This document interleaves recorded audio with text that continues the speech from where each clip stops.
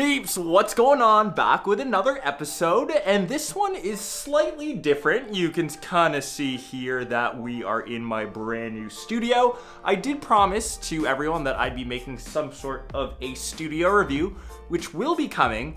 In this episode, I really wanted to talk about how to build the ultimate YouTube studio in general. So I won't be talking too much about the tech that lives here. It's more so on how I built the actual studio itself.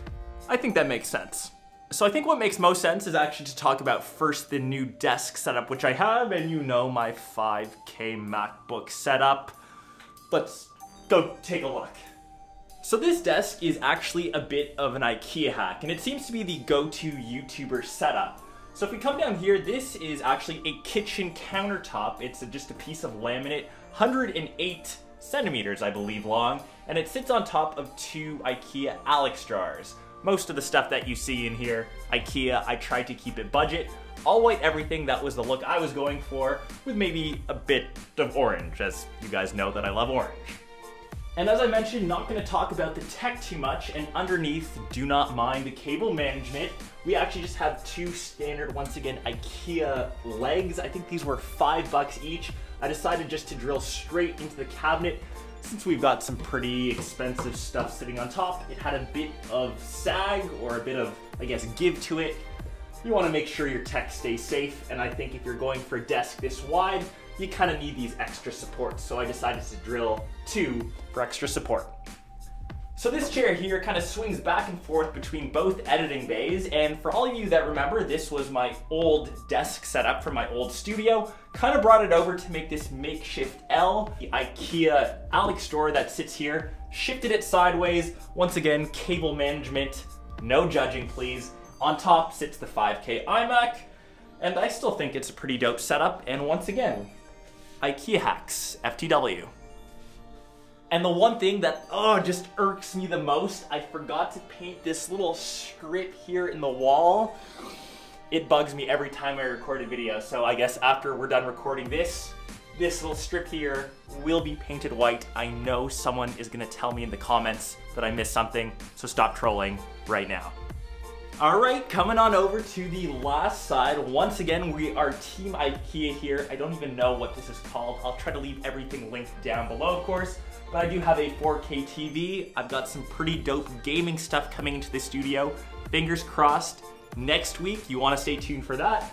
I finally have some of my artwork up. I kinda had that lying around on the floor in my old studio. Huge fan of Zelda.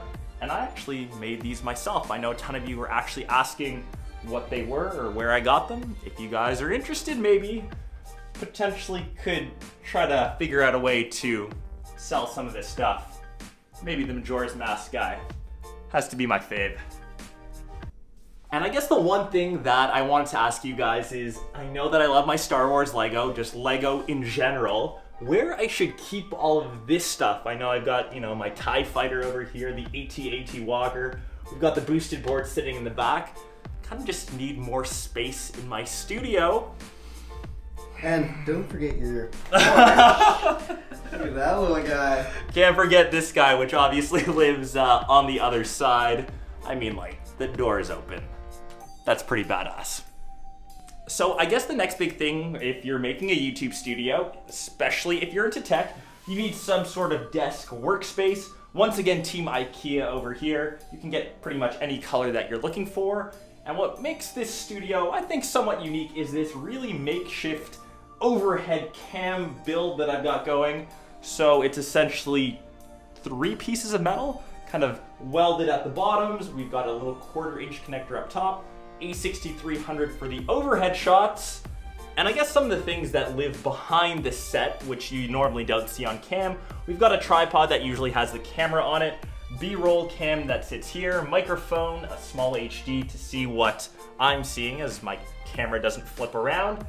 And I actually had this set up in my previous studio. If you guys ever build a studio, I will tell you, do not stick this stuff on the wall because it is the biggest pain in the butt to get off.